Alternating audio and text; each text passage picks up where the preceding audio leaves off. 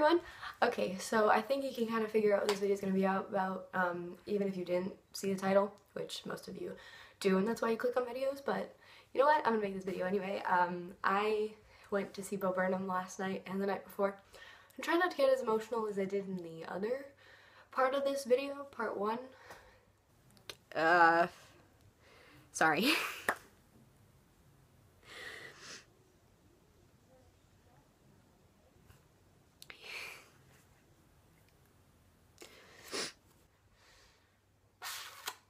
Yeah. That was a while ago. That was a few months ago. It was at least, I think, September or August or something. My hair was blue, I don't know.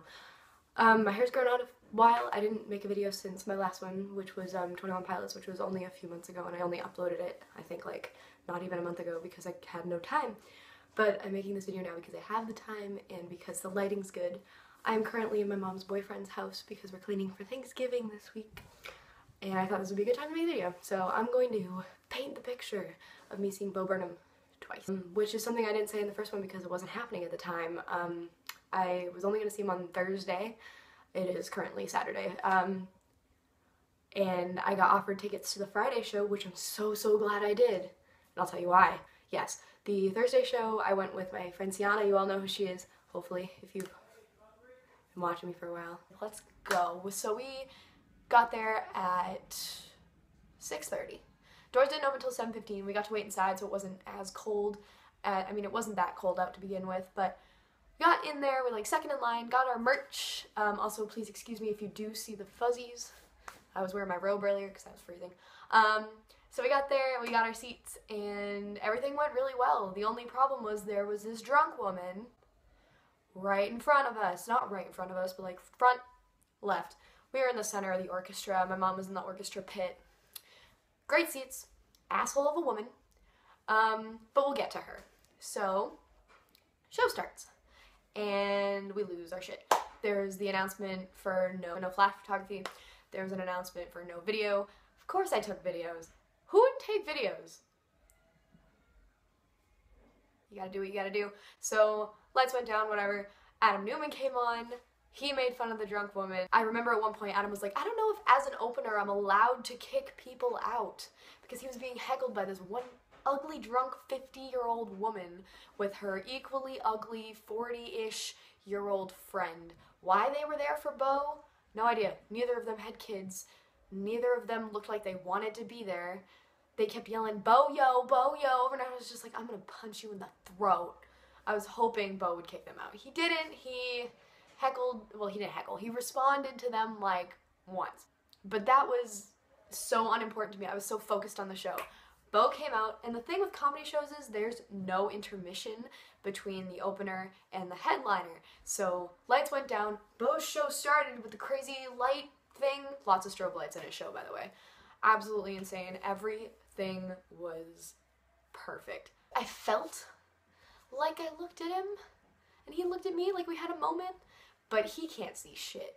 Although the house lights came up the second night and he was talking to me and I was like, yeah, but I didn't do that. Yeah, I keep saying the word incredible. Sorry if that annoys anyone. It's like my go-to word when something is amazing or fantastic or incredible.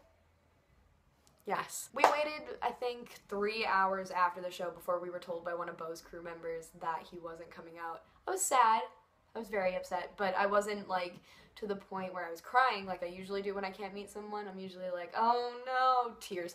But I didn't cry because I had another day. I'm ready to go. I am pumped. Doing it. Everything's great.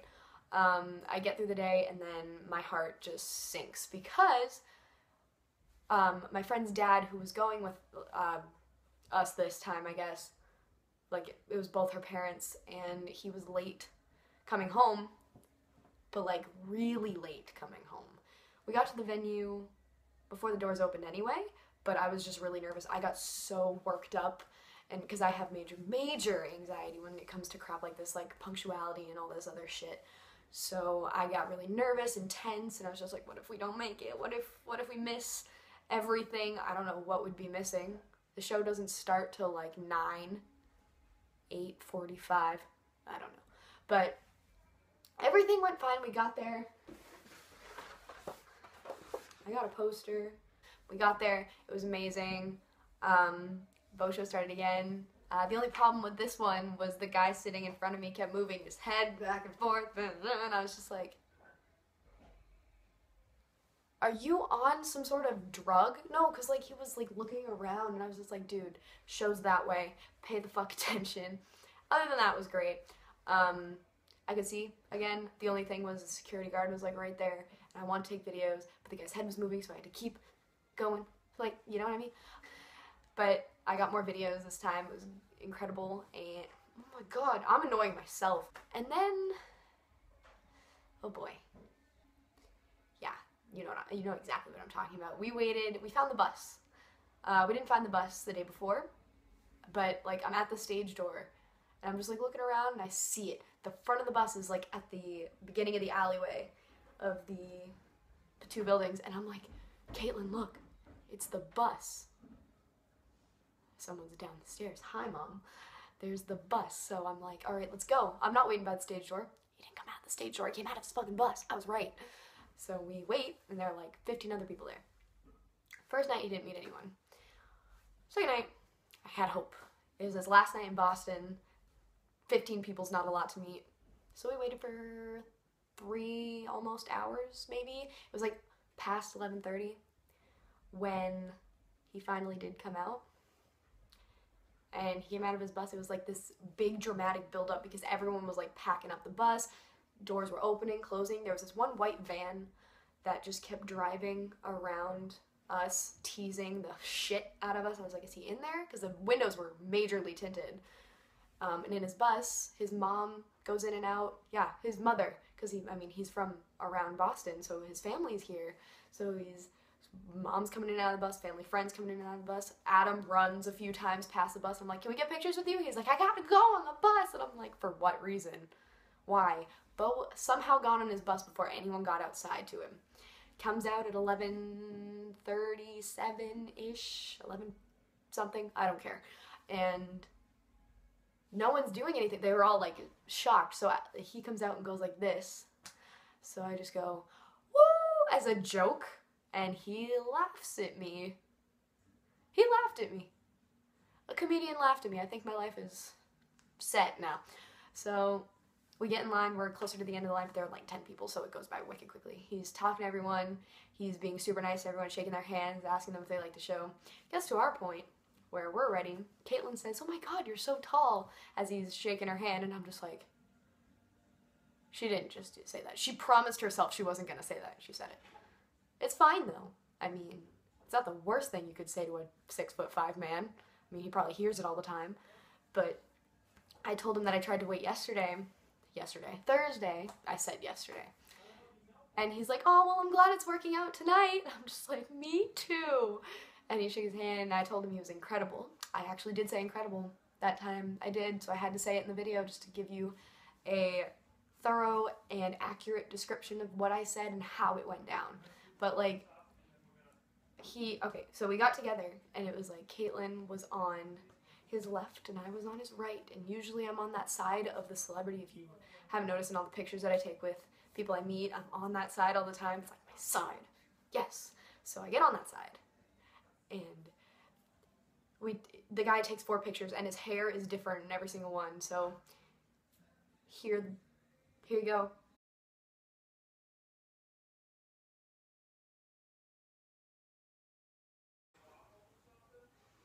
Right.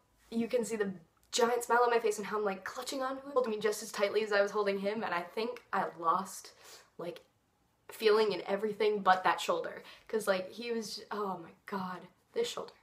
It wasn't even that late, it was like 11:45-ish, not even, like 11:30 maybe.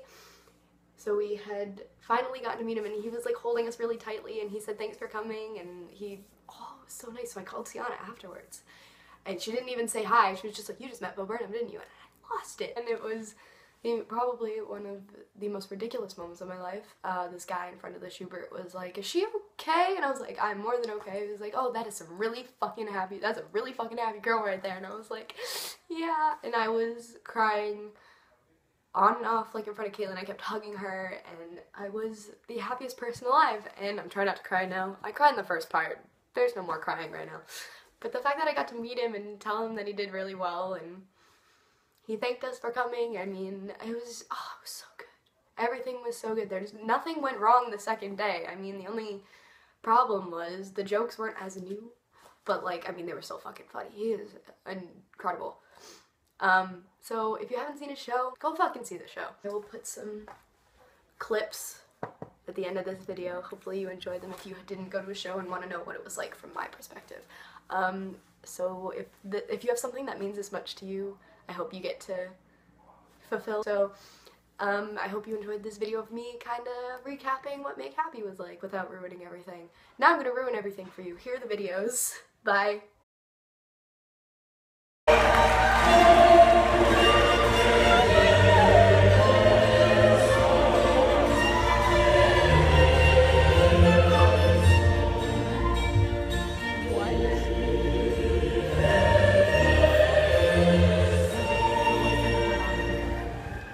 Hello audience. Thank you for coming. You are here because you want to laugh. And you want to forget about your problems. Woo! You cannot allow it. Oh. You should not laugh. You should not forget about your problems. The world is not funny. We are all dying.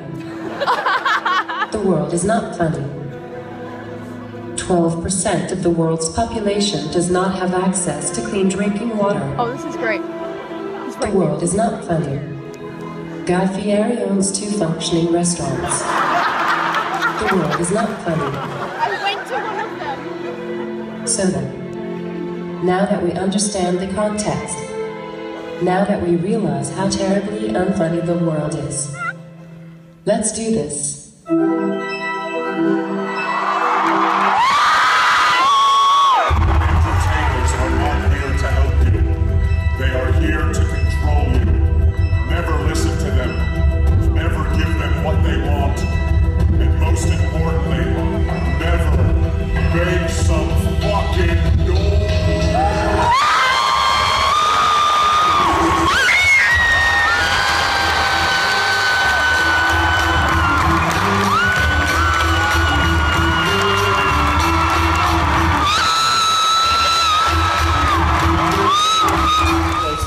Have never done a hard day's work in their lives, but they figured out the words and the phrases they can use to pander to their audience, and they list the same words and phrases off sort of Mad Lib style in every song, raking in millions of dollars from actual working class people. You know the words, you know the phrases. Dirt road, a cold beer, a blue jeans, a red pickup, a rural noun, simple adjective.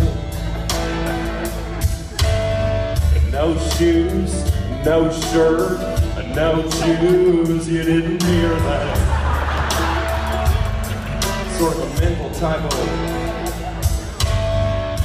I walk and talk like a field hand, but the boots I'm wearing cost $3 grand. I write songs about riding tractors from the comfort of a private jet. I could sing in Mandarin, you could still on Mandarin. Hunting deer, chasing trout, a cold Bud Light with a logo facing out. Hear that southern mandolin, that's textbook Mandarin. I don't find it ramps that I rarely use. I like dirt. One verse, one chorus in the bag. Now it's time to talk to the ladies. I'm hoping my southern charm offsets all these ravey vibes I'm putting out. Good girl in a straw hat with her arms out in a cornfield. That is a scarecrow. That was a human woman. A cold night, a cold beer, a cold jeans. Strike that last one. When you, I hope you're feeling it. Some textbook. We go to bed, get those off. So I take your country girl clothes off. I put my hands on your body. It feels like hey, it's a fucking scarecrow again. Like crazy Mandarin.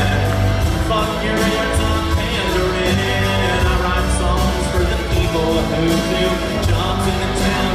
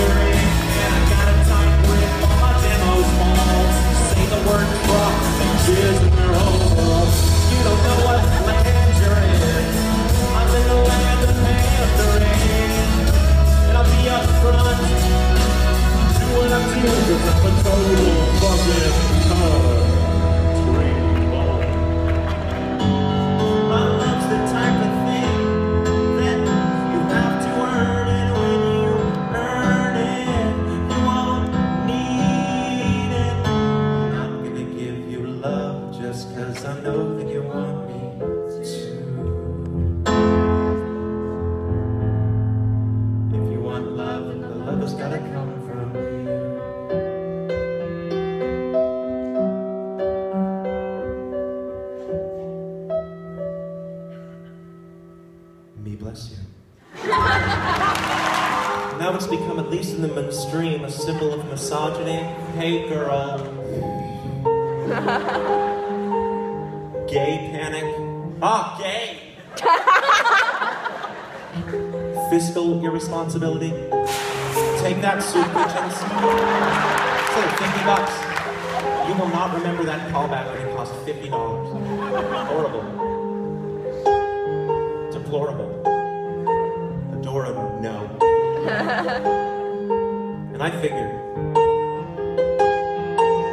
if you can't beat them, join them. Hit the club up VIP. I got a fake mustache and a fake ID. I look like Wooly Willy with a really Wooly Willy. And I bypass the bouncer. That's my NX. I flex the bouncer. Wowzer. Look at all the bros hoes. Looking for a ride on Bo's hoes. And I spot a little Latina. Booty so big, call it Oprah. So you go. We go to it, through it. She says, Dios, mi amigo. Pull it out, stick it in your mouth, and I bust it in the back of your swallow me. There's people starving in Africa! We don't sing, every single man, every single lady sing. Oh, And if I were gay, though I swear I'm straight, I'd make the fella say, robust. I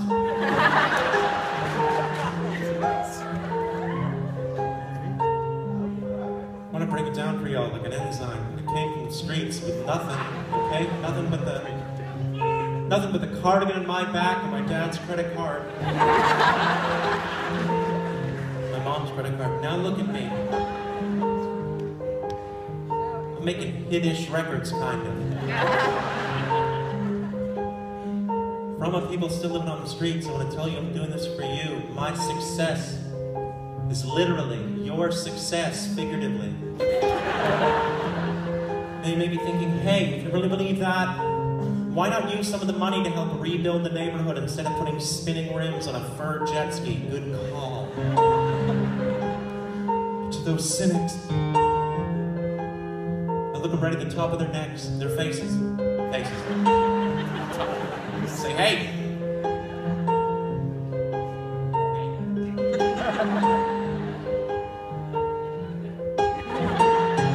Chorus is coming up. Single, every single dude, every single make a single lady sing.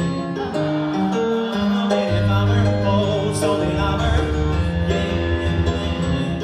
You got a view like a tuna, I'll smell you later. I met a fat chick and I fucked her in an elevator. Oh, it was wrong on so many levels, yeah, it was wrong on.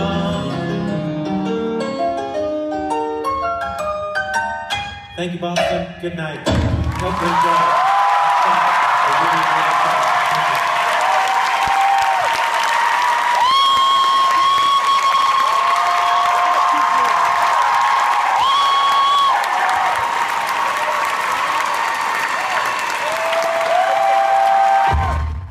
Other than that, don't know why I'm here. To make you laugh, right? That's only half right. Look at the world, I don't know why I'm here. All this laughter can't feed starving African. I just hope I don't get more from this than you do. I would love to tell you that everything is fine. You wanna be happy? Well, get in line. Yeah, this is almost musically incoherent at this point. Y'all ain't never seen a comedy show like this in your fucking life. And for good reason, it gets old after a few minutes. You'll see. Woo!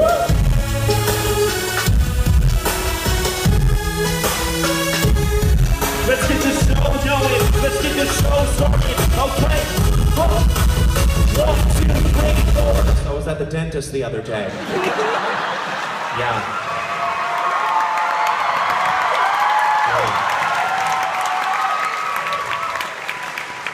And nothing funny happened, so I was like, don't mention that on stage. I already fucked it up. Give it up for Adam Newman. Wasn't he Jewish?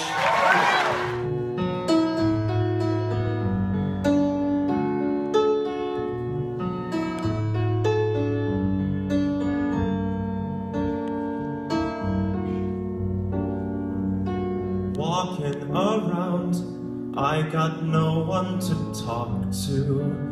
There's everyone, and then there's just me. If I could change, don't you think that I'd do it?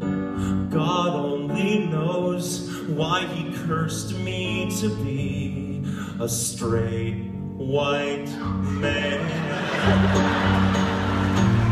I state my problems, other people roll their eyes. 3 trips to the mall, 0 khakis in my side. I've never been the victim of a random search for drugs. But you can't say my life is easy until you've walked a mile in my Uggs. Straight white man, I know the road looks tough ahead. The women want rights, the gays want kids. Can't you just leave us alone and also no to the things you asked for?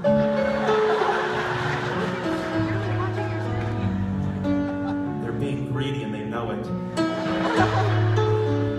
If this doesn't work in Boston, I don't know where it's gonna work. A blue state that is racist somehow, isn't that fun?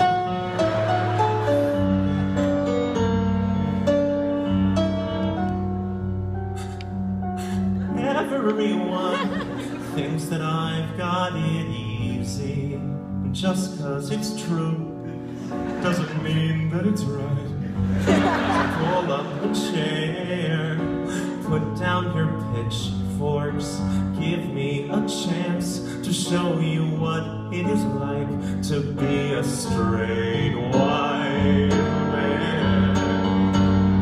The church has never made me feel ashamed of who I am. But I get emails from Quiznos that Gmail doesn't mark as spam. My country's constitution was handwritten by my race. My wife bought me a brand new iPhone with an iPod Touch's case. Case doesn't fit that well.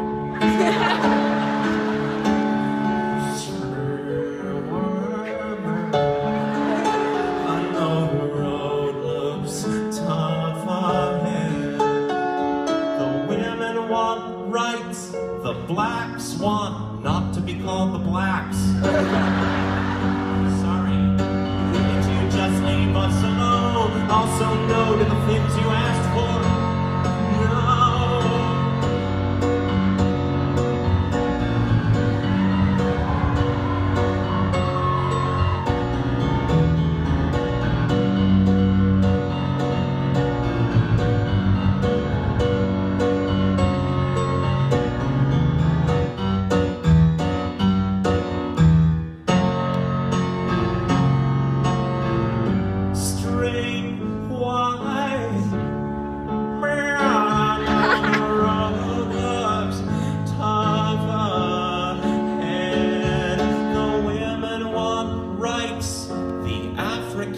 Doesn't work with the rhythm.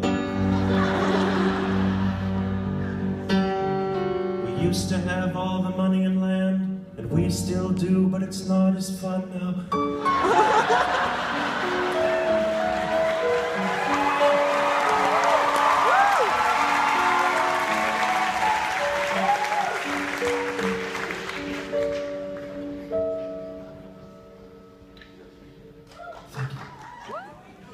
I apologize, that was bigoted. I'm gonna move on now. I got interrupted the other day while I motherfucking... I really don't. God damn it. Hey, whoa, guess what? I'm a faggot. Correct. It's not funny. Turn the lights off at least, Keith. It's funny to you people? Turn it off. Turn the track off. Why was it on a record player? You got a record player back there?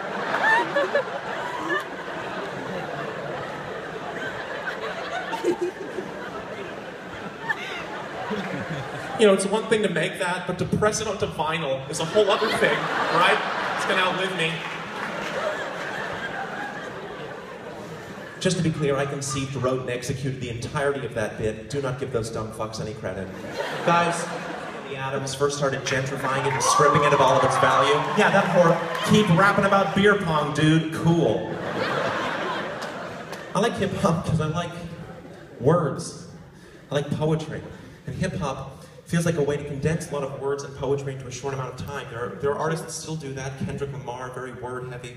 But most hip-hop for me, and it is for me, has traded in the beauty of words and poetry for beat fetishism. It's where you make a sick beat, and then you rap anything underneath it, and people lose their minds.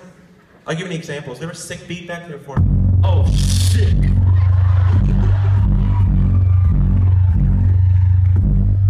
I am not one of you.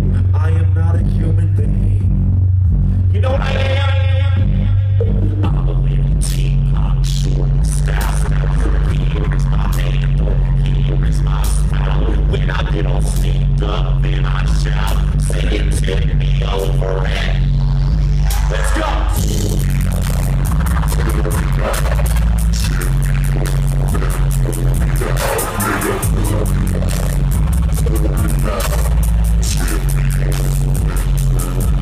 Okay, I'm a black sheep. Have you anyone?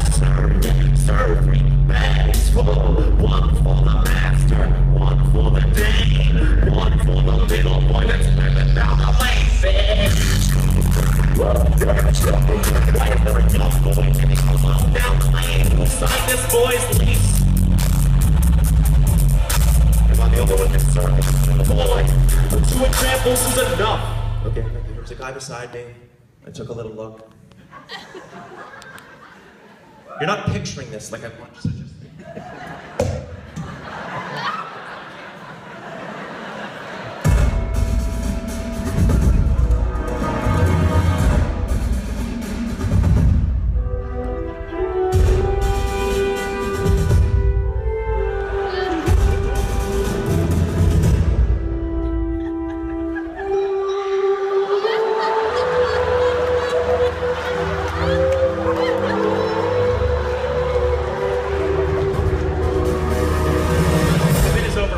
Into his dick now. I didn't rip off his dick, and I'm now not talking into a severed... The show is a series of discrete bits. That one's over. I know what you want.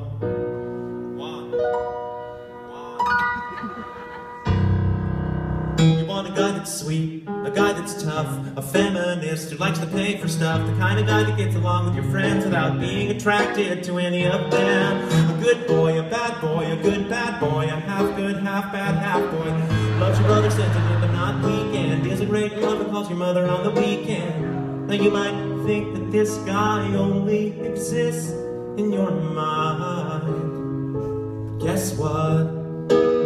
You're right. If you want love, lower your expectations a few, because Prince Charming would never settle for you. If you want love, just pick a guy and love him. And if he's got a thing for feet, say fuck it, sweep me off them. Now, the good thing is that these men have very realistic expectations for women. He said, sarcastically setting up a second verse in a comedy song. You want a girl that's nice, a girl that's not obsessed with her looks, but is insanely hot. The kind of girl that you can show to your folks, loves the movies that you like and always laughs at your jokes. A real girl, a hot girl, a really hot girl, a brand new, really hot, real doll. Wants to impress you, doesn't care if you notice, and only ever uses you to tickle her throat with. Now you might think that this girl only exists in your mind, but she's real. But last week she died. If you want love, lower your expectations a lot. You might think your dick is a gift, I promise it's not. If you want love, just pick a girl and love her, then whip out your dick and let the girl you love decline the offer. I don't want a neat freak, I don't want a slob, somebody with bedhead in a ditch. We shouldn't fight to stay together, just to fight again. It's over, we're unhappy, we need to take a break from us to make us right again. And even though it's not gonna go any further, I swear I don't regret a second of it. And when the dust has settled, I hope we can still be friends. Then I said, eat a dick, eat a fucking dick like this. Put on your dick-eating gloves. You're ready to gobble a dick up. If you don't like this bitch, eat a dick, bitch.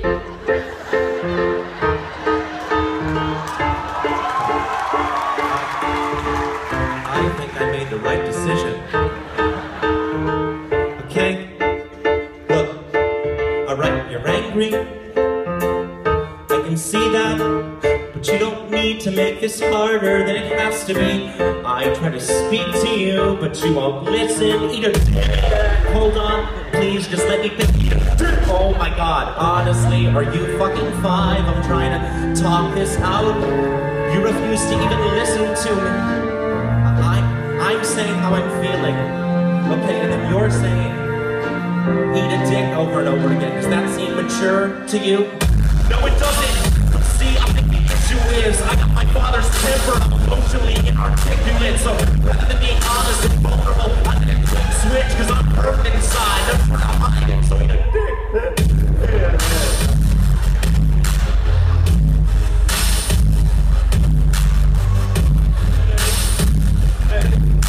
And I know you did, yeah. I didn't think you'd cry for me. I didn't think you cared. I thought you were lashing out in anger, but now I see you're scared. I'm scared too. Maybe we can work this out and not break up. Really? No, like my lick my motherfucking head. You think I'm out to tears on 6 years of shit? I deserve better than you. Better than true. Sorry, you're not what I need. Just quit and leave, son.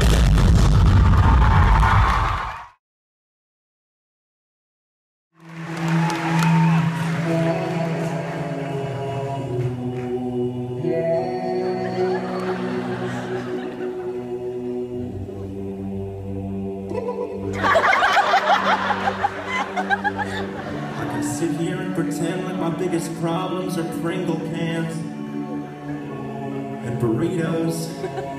The truth is my biggest problem's you. I want to please you, but I want to stay true to myself. I want to give you the night out that you deserve, but I want to say what I think and not care what you think about it. A part of me loves you, part of me hates you, part of me needs you, a part of me fears you, and I don't think that I can handle this right now. Handle this right now. I don't think that I can handle this right now. I don't think that I can handle this right. I don't think that I can handle this right. I don't think that I can handle this right. Look at them, they're just staring at me like, come and watch the skinny kid with a steadily declining mental health, and laugh as he attempts to give you what he cannot give himself.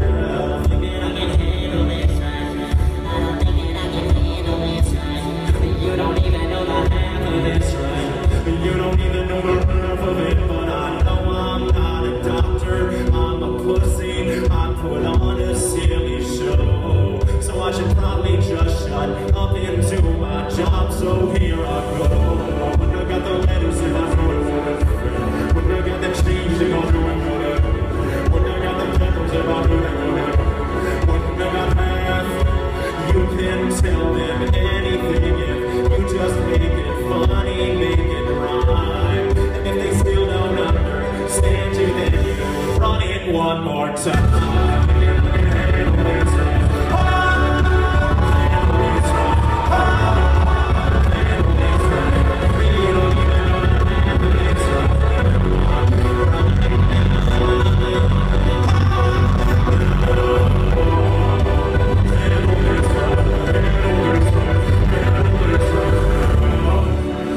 Boston, good night. I hope you're happy.